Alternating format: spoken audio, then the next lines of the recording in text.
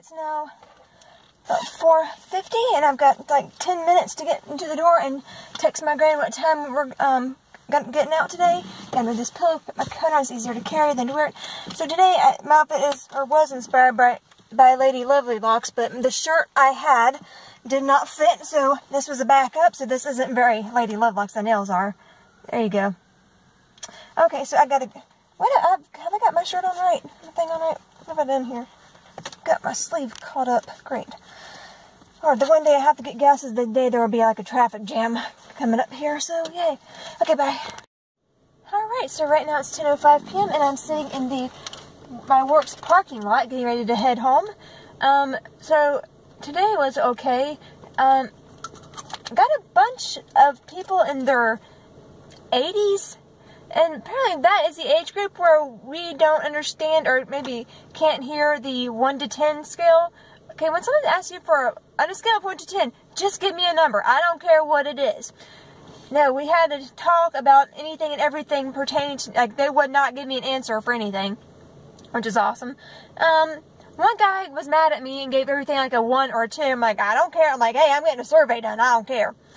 Okay. And so, I mean, it was okay. I mean, actually, I think mostly I met my surveys per hour quota, except for like 7 o'clock seems to be answering machine hour for some reason. I don't care. I will say this. If you sound like the love child of Boomhauer and Brad Pitt's character from Fight Club, you will not be able to participate in the survey.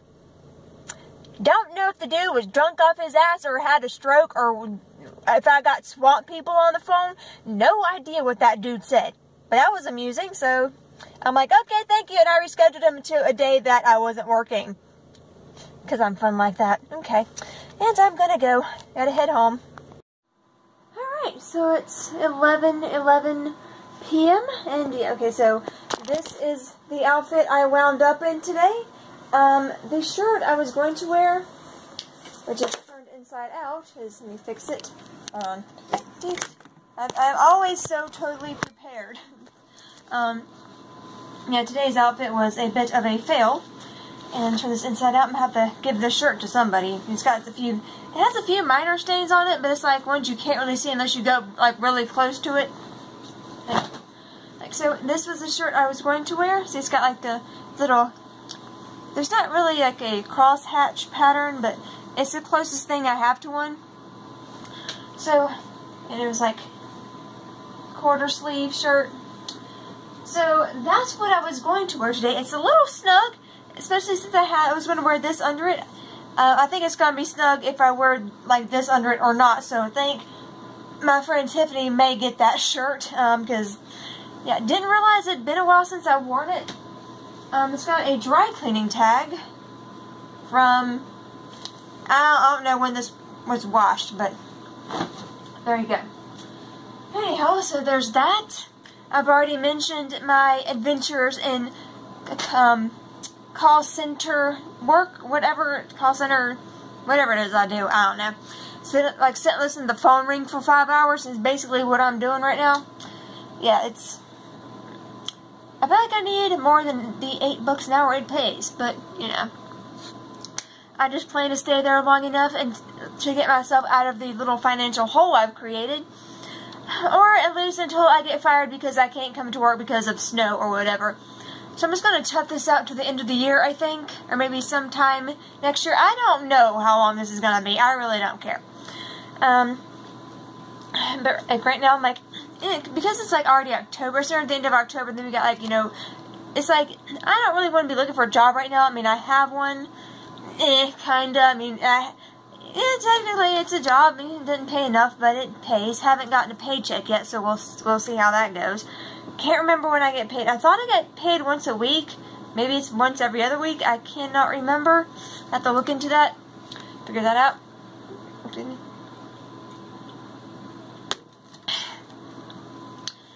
So, my gran is not very good with her phone, and she checks her email on her phone.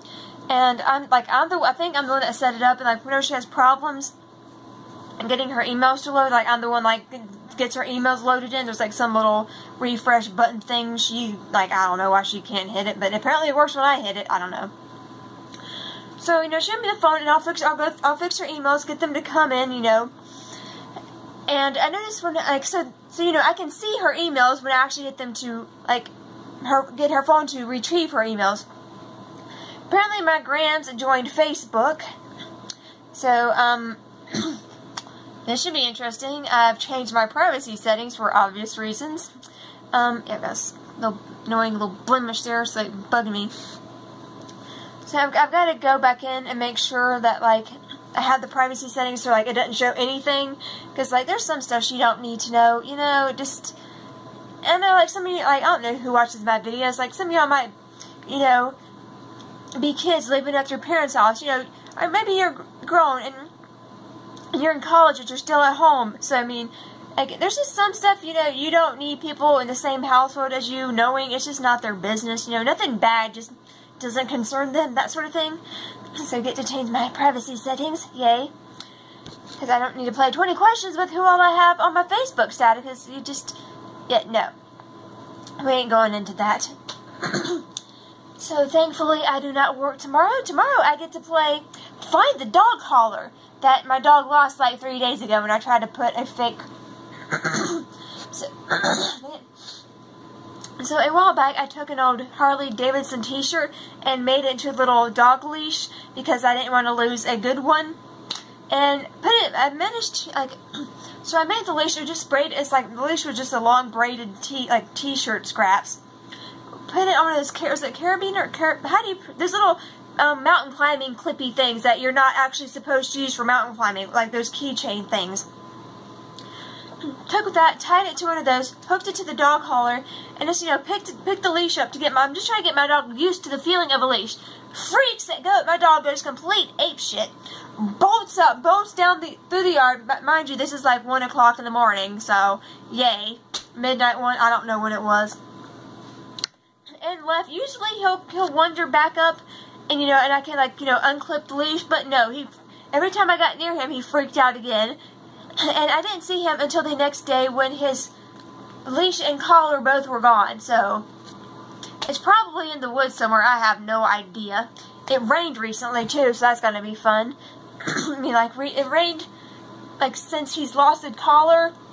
It was, like, so, I mean, the collar itself was probably wet, and, yeah. So, anyhow, the t-shirt was a hand-me-down from an old co-worker. That I never actually wore the shirt. I'm like, oh, hey, this is neat. Like, maybe it'll fit. And I put it on, and it did not work for me. So I turned it into a dog leash. No loss there. The collar was a $3 deal from Walmart. So if I don't find it, I'm at a $3 loss. The well, no, a little bit more. I had one that it's like it's little Pebblebee tracking devices. That was like $11. Granted, I paid for it with an app, so I didn't really pay for it. The app did. The Pebblebee is like a little Bluetooth tracking device. I was going to try to keep up with where my dog was. The range is like so tiny, it's like, it didn't work. Like, it would be good. The Pebblebee, I think it's a Pebblebee Stone. I'm not sure which one it was. Be good for your car keys if you're constantly losing your car keys.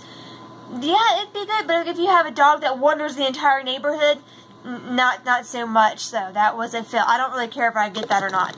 Plus, the app took up way too much room on my phone. So, like, I don't even have the app on my phone anymore, so much for that one. Let's see, what else? I'm gonna do some more genealogy. I have, excuse me, a drink down here. It's like, like allergies or something. So I have been using Ancestry.com and Facebook to try to figure out how I'm related to certain people on Facebook. So yeah, I think that's another video I should do next year. How to, because like, I'm sorry, my nose like really stopped up. Because a lot of the time on Ancestry, it's like, okay, so on Ancestry.com, you do not need a subscription to get your results. And by this I mean you're like, see your ethnicities, that sort of thing. I think you actually do need a subscription to see your matches. because I was told I did not need a subscription to just see my matches. That's wrong. You do need one. I mean, sort of, you can see them, but you cannot see how you're related to anybody, which is completely useless. So, I mean, yeah. So, okay. So, once you get your Ancestry.com and DNA results, and you've gotten your subscription for what, like, you know, half year, US, world, Canadian, whatever. I don't know how the Canadian or whatever other countries works. So once you get that, you know, you'll go into your matches and you'll, like, try to, because, like,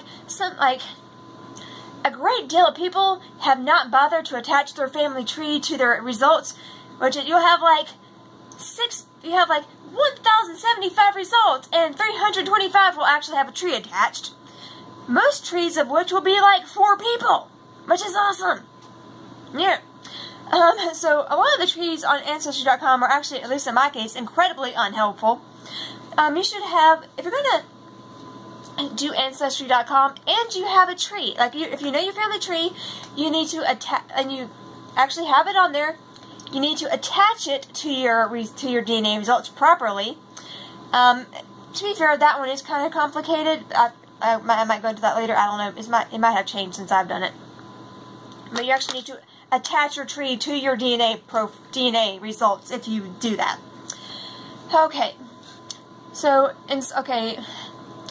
And you should have at least 6 generations back if you can. Like, I know some people don't know that far back. That's perfectly understandable. Okay. 2. If the person is deceased, mark down deceased, because if you have them as living, then the name will just show up as private. Like, it's like Ancestry user 175, parents private, grandparents private. It's like, I can't. That does nothing for me. I have no idea how we're related. So you'll have those who just private everybody, or they'll just have their parents' name or one parent's name. You know, I'm like, or like, not helpful to me at all, or anybody at all, not even themselves.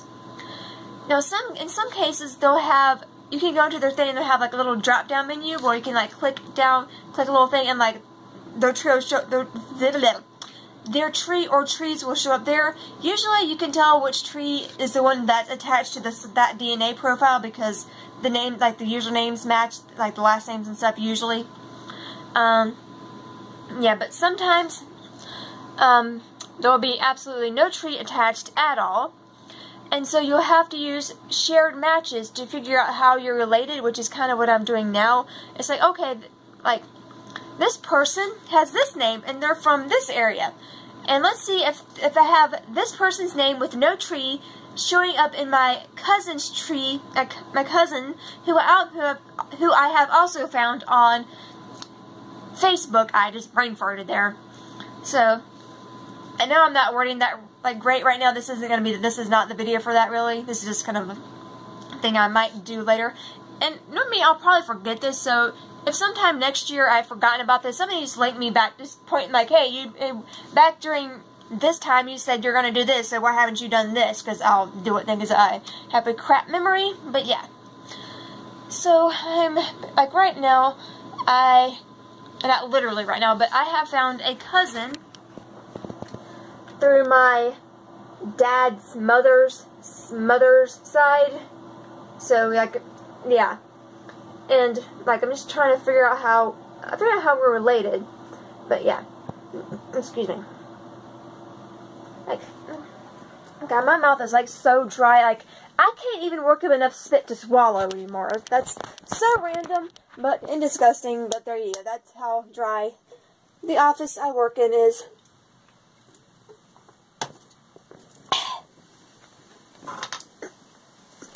Drinking Pepsi doesn't help. Yeah. As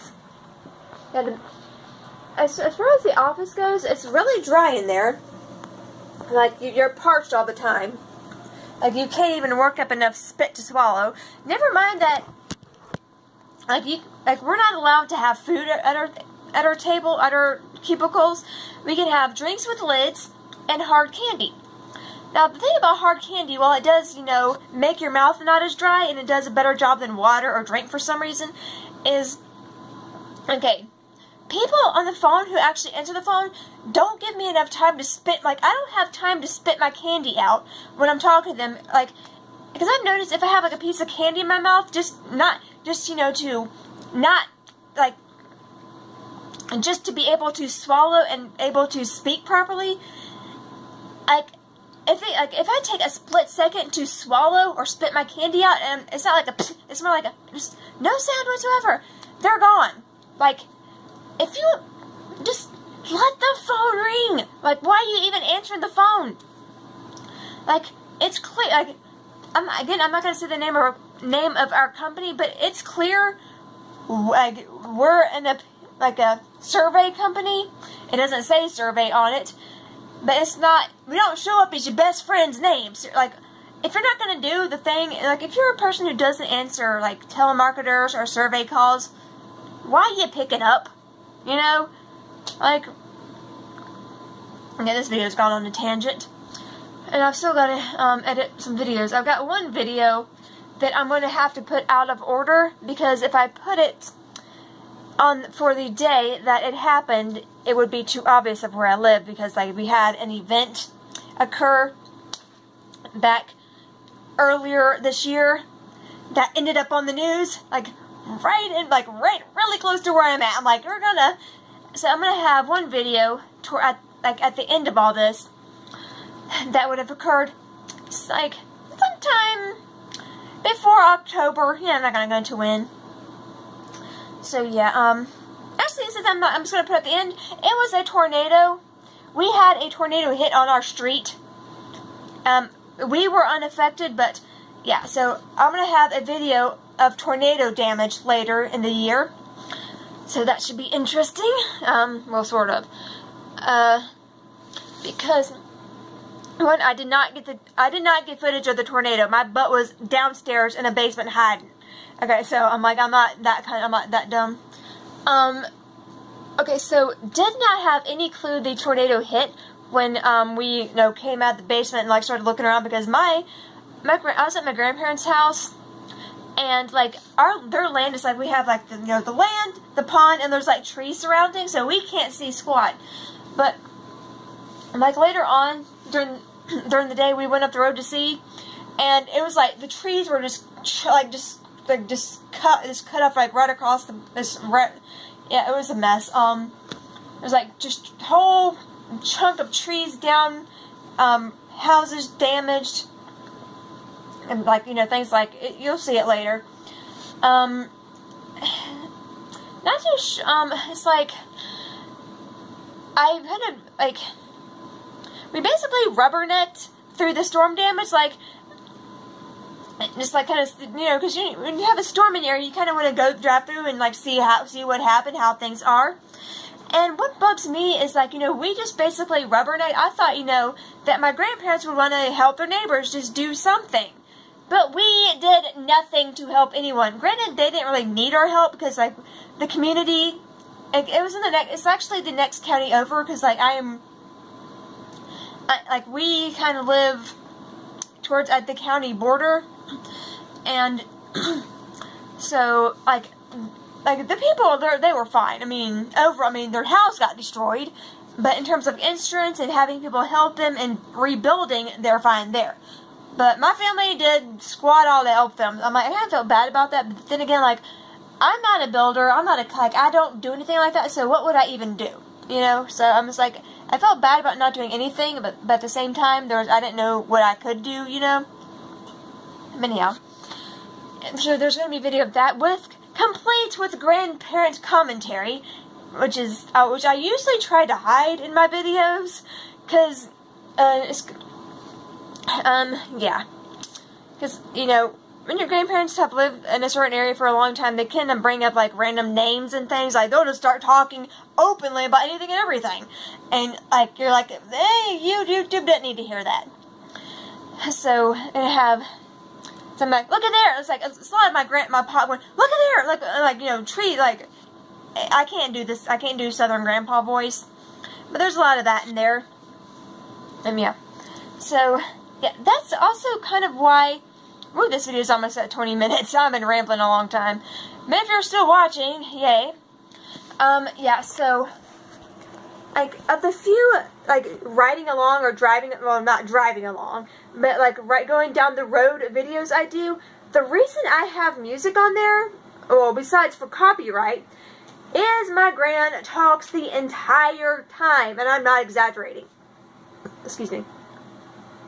And it's like, and she'll go and talk about, you know, this person, that person, ask me questions. I'm like, I'm filming, and it's like, you know, like, hey, again, YouTube doesn't need to know that.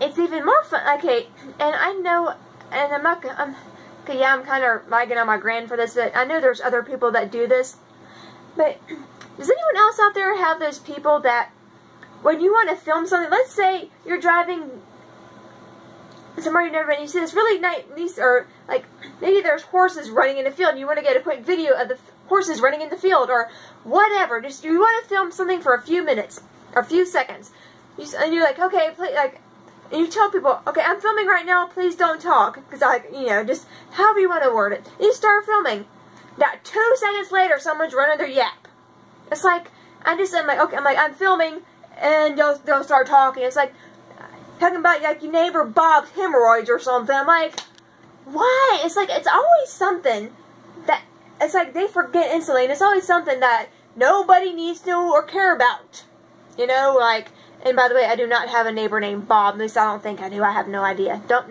care, I know it's like, my eyeshadow's like, kind of leaving my face right now, it's like, yeah, it's like all running, no, not running, it's like, nearly wiped off. And, yeah, I need to do something more interesting for these videos. And my outfit, and blue jeans, which is incredibly Lady Lovely Locks-ish. Yeah, today's outfit was a teetotal fail. And I don't wear earrings because I have to wear those big headsets at work. I don't know what I'm going to do for tomorrow, anything. I mean, outfit-wise. I'll figure something out, I don't know. Anywho, so this video is long enough, and if you're still watching, I'm highly impressed. And I'm gonna go. Bye.